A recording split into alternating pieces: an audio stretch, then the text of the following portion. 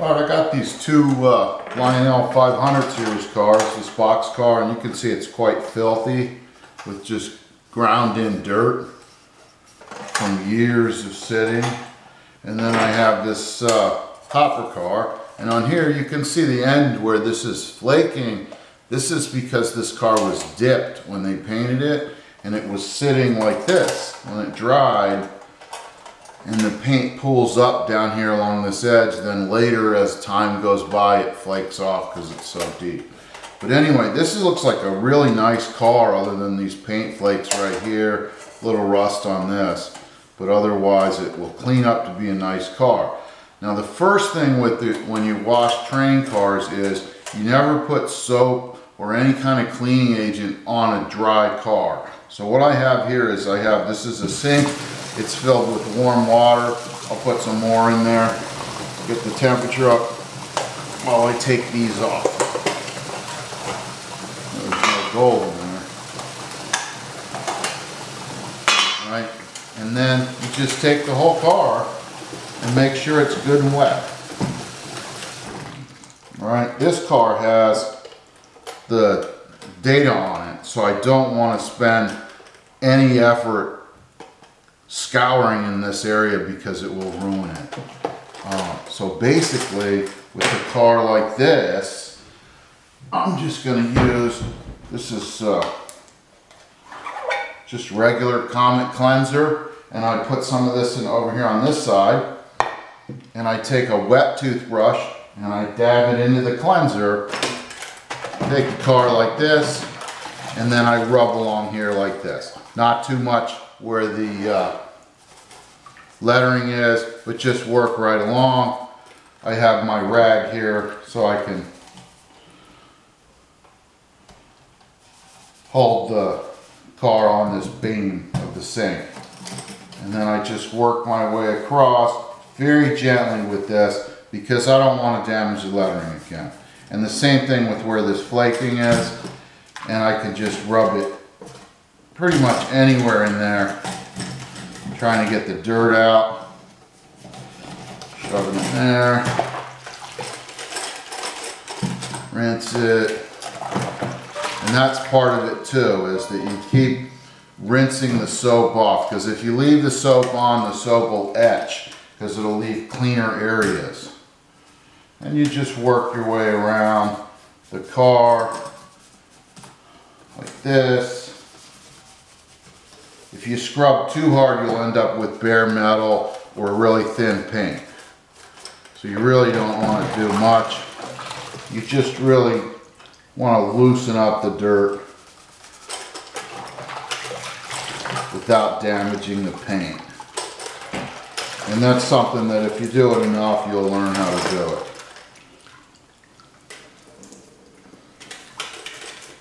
All right, and the cleanser, I think that bottle of cleanser was $1, so it's not really even worth trying not to waste the cleanser. All right, and this, I'm gonna put these back on, so I don't really need to clean inside.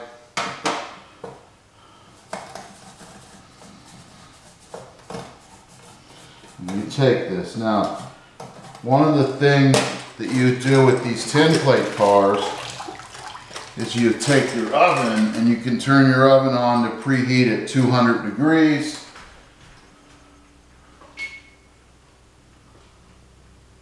And you set the oven at 200 degrees.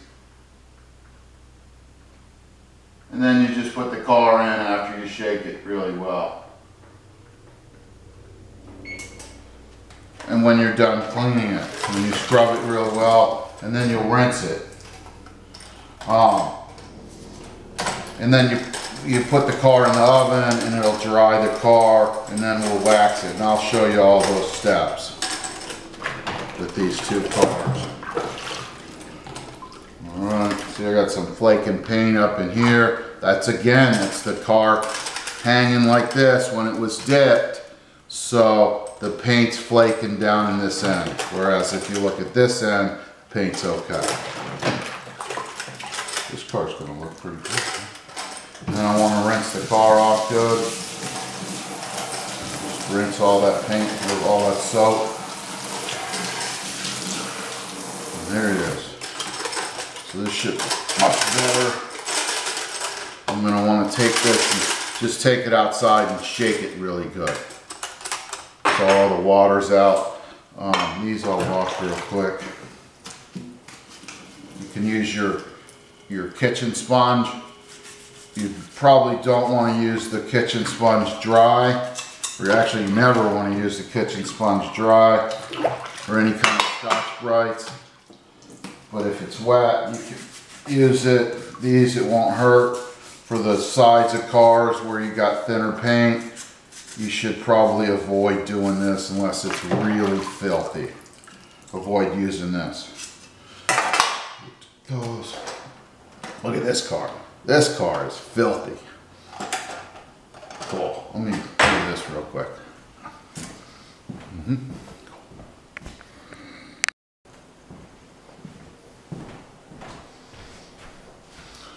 Alright, I took this car outside, shook it to shake off as much water as I can get, and I'm going to wipe it down with the dry towel to get more water off it. The towel actually helps to pick up any dirt that we left or missed. And again, this car has lettering rubber stamped on the side, so I don't want to do anything too heavy with it. And then I'm going to just put it in the oven.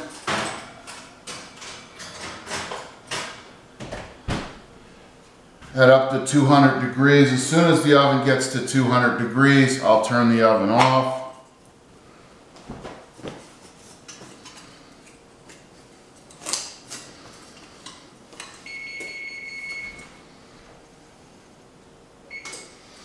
And now the oven's at 200 degrees. And I just put the cars and the stuff in there, and that'll dry the rest of the water off, and then I'll come back and wax them, and I'll show you that step. Now I'll do this box car, which should be a great example.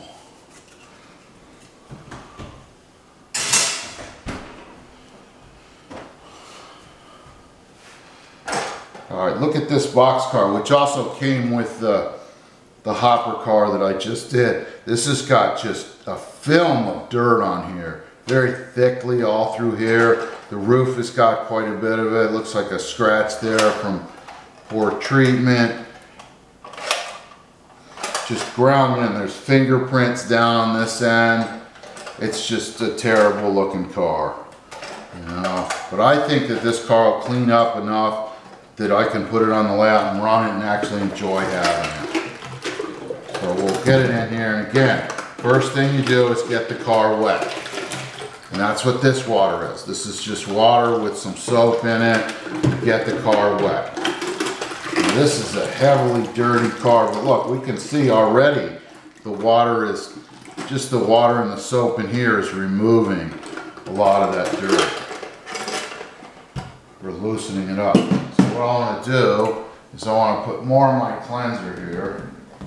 I used to put the cleanser on here, but this sink is smaller, so it won't sit there. And I take the paintbrush, kind of dry, or toothbrush, and then I just rub it.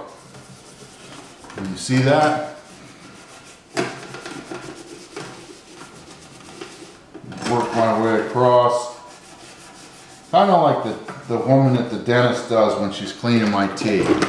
She goes around and does each tooth and works in a system so that there's no missed teeth.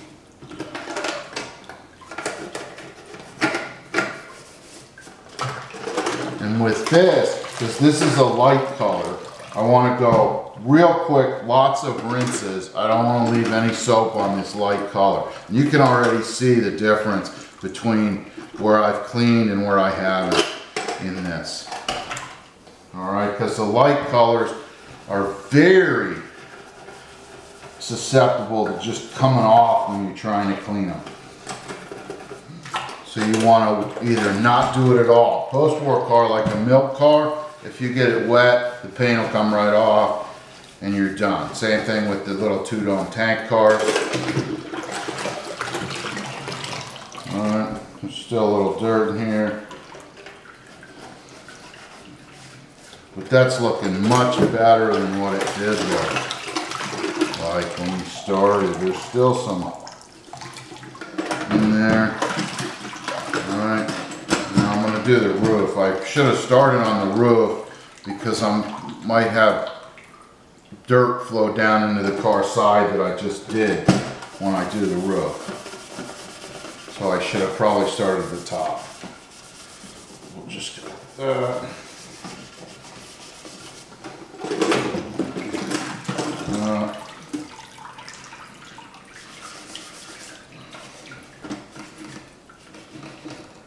The brake wheel.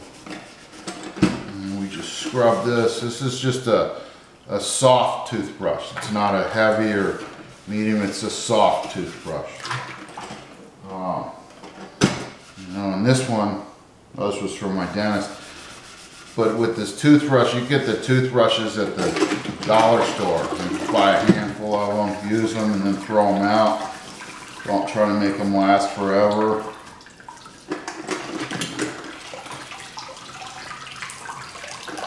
Yeah, so you can see that I'm removing the paint in this area around that, which is very difficult not to get this area clean without removing too much of it, because it's actually removing a bit of the paint. But see, this car looks a lot better. This kind of stuff right here, the wax will cover that. So that'll fill in. That car looks a lot better. Look at the end. See that? There. And you just keep working at it.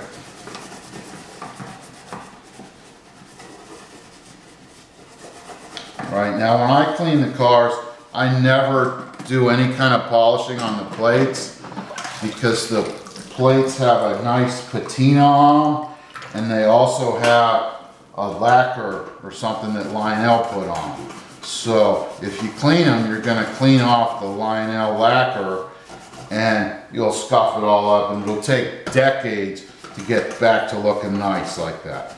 So with the trim, I never do more than just clean it like I'm doing here. Because I think that these are old trains. This boxcar right here with this oil label, the 10 series truck and the 2-piece brake wheel, this dates to no later than 1932, 33. So it's 90 years old. It should kind of look like it's 90 years old. Let me get this side done real quick.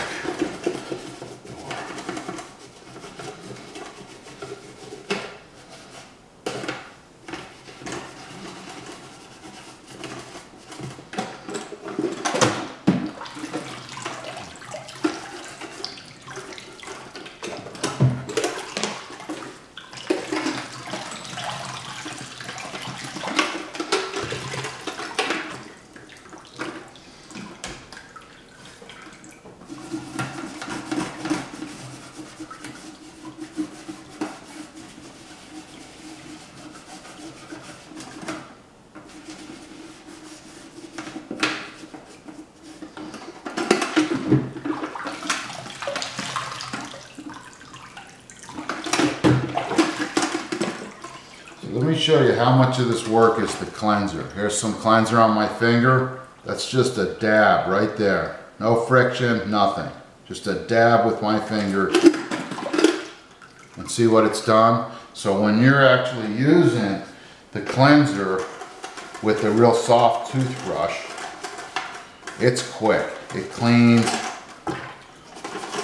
And the idea is to get it done quickly and not do too hard.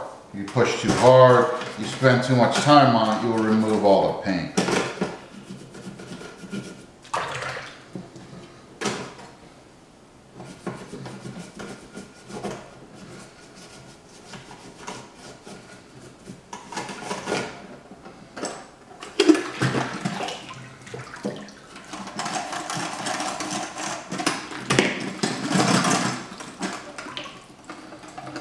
Car might be good enough for the layout. Put it in the back.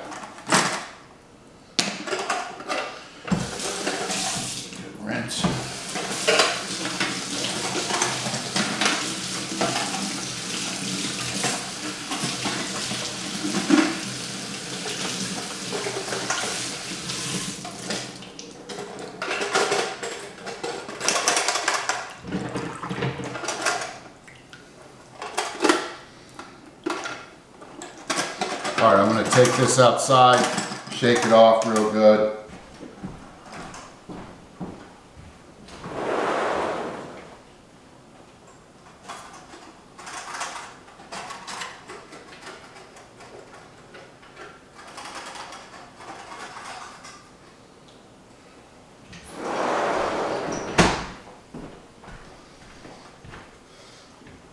When you wipe the train with the trowel, you want a clean towel. See this towel? I never use this towel when I'm cleaning or working on stuff because I don't want to have solder fragments or metal pieces in it that'll cause scratching. This is just a fresh towel. It's clean. It's not a good one, it's an old one, but it's not something that's used and laying around in the garage where it has dirt or grit in it. So I wipe off as much of this dirt as I can. If you can see that with the towel.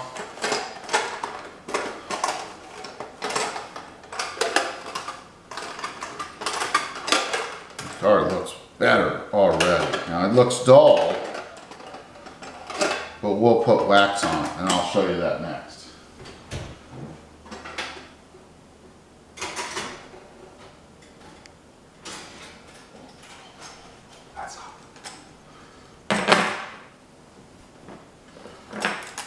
Here's the hopper car. It's coming, it's pretty much dry, but I'm gonna give them some time in there and then I'll come back to it.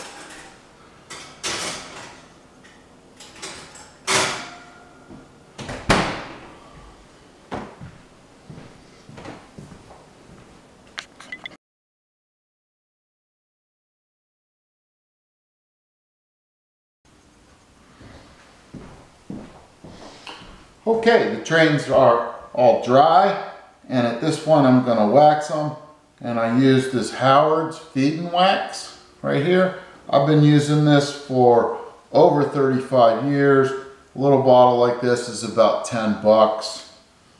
The antique stores carry them. Maybe you could buy it online. So let's pull one of these cars out.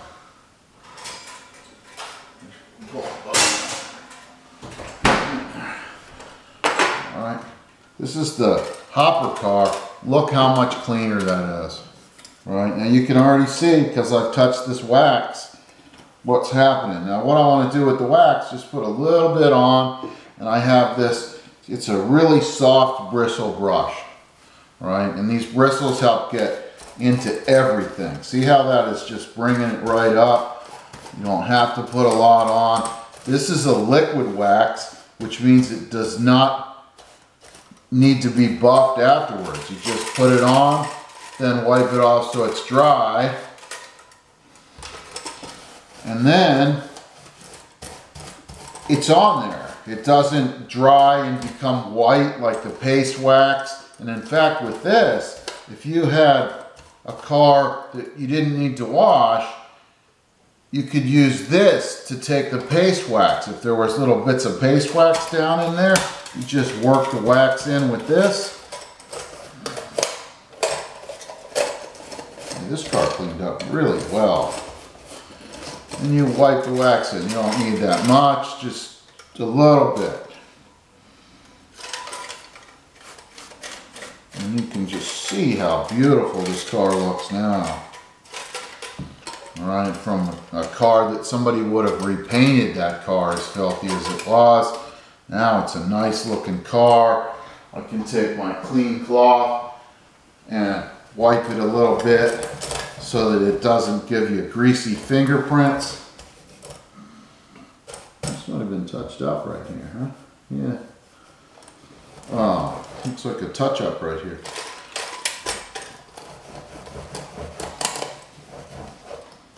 And wipe it down a little bit, and that car looks really nice. Just like that. Put that down.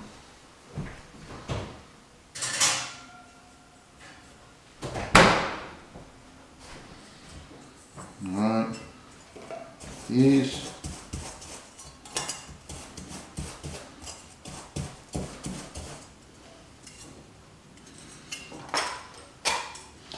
They used to have stuff called wax and grease remover that you could buy at the automotive paint shop that was really good for wiping the cars down if you had paste wax on them. But the Environmental Protection Agency doesn't like it evaporating. So where I live, I can't get it anymore. Now see, this is rusty right here, but if I work some of this wax in here, it'll probably dull down some of that rust. Okay. And this is another soft bristle toothbrush, and it's clean. I don't want to do too much because I don't want the shiny bare metal. I just want that in, and I'll work that in, wipe it down a little bit. Put that on there.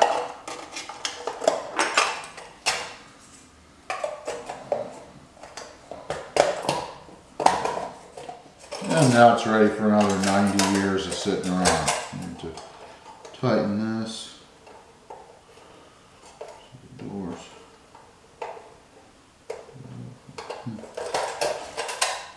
Which other way? Yeah. There. Alright, now here's the car. You can see how flat this is. See that? And if I just take the brush, which is basically just has the wax that's left over from the tank or hopper car, and wipe that on. See the difference right there? This is no wax except where my fingers were. This is wax on the brush. Same thing here. And it just comes right in. Now one of the things with this is that this brush has some wax and some oil on it. So we're getting a little bit darker as we use this brush because it's conveying some of that oil and the dirt that's in the brush. So you want to clean the brush frequently, which I tend to forget to do that. And you can see, if you look at the door here, you can see where I scrubbed off just the highlight of the paint all on the ridges of the door, where the door lines are. And the same thing with some of these in here. Now this will all wipe down pretty good with the dry tissue.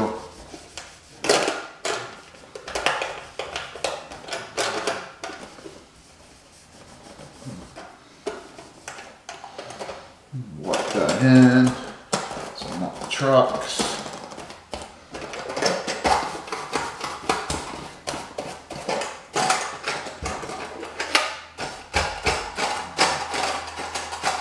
And with this, when you are done waxing these, because this is a liquid wax and it doesn't get hard, you want to remove as much of the wax as you can by using the tissues or your towels, because the wax will attract dust and cause the dust to stick in it. Just a little more. So that's why you buff it down with your dry cloths. Because otherwise what happens is the car attracts dirt and it sticks to it, and then you're back to where you started at after a couple of years of it sitting on the layout. Work that in. Do this thing here.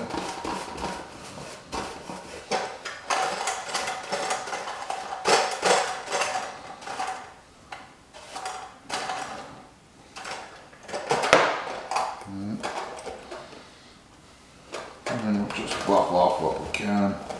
Get it with the towel. I like to let them sit for a while after I put wax on them, and then hit them again with the towel just to clean it up. And another thing that you could do is with a dry brush, like a shoe shine brush, like that square, and you can buff them out. But with that, if you keep the shoe shine brush really clean, so there's no wax on it, you're just removing the wax that's on it.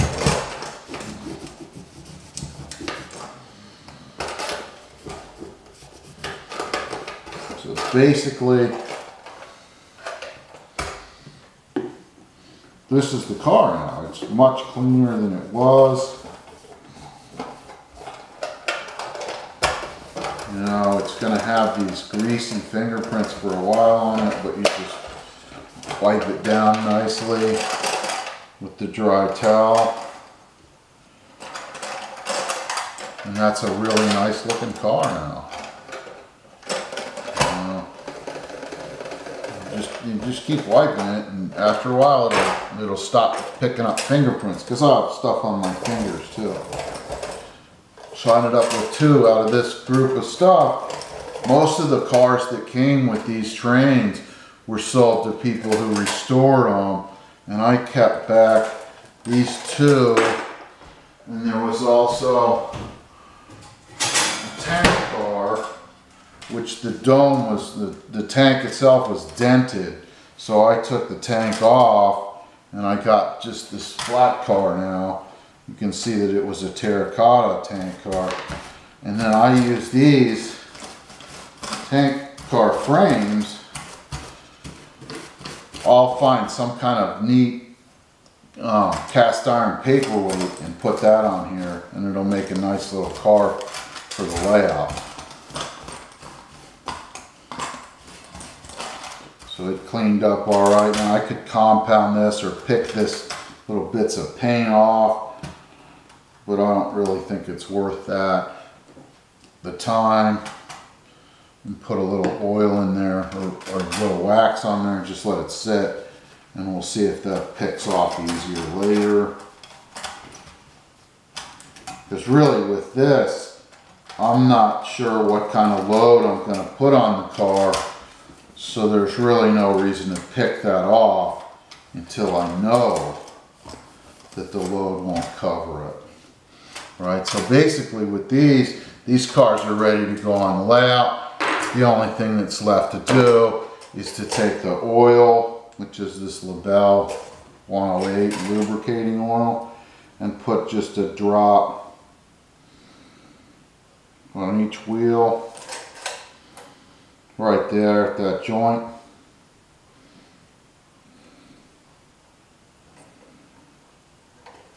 And roll it back and forth on here, and it'll work that right in.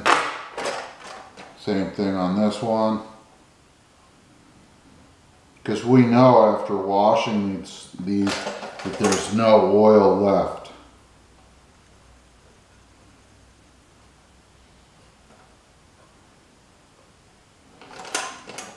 Also put some down here.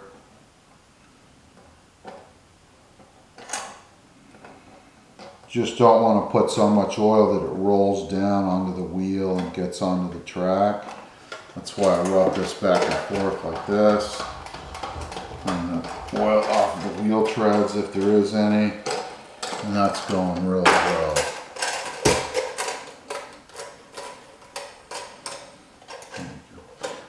There you have it. 2 cars that started out filthy mess, and now they're much cleaner, and they'll look great sitting on the layout. Thanks for watching.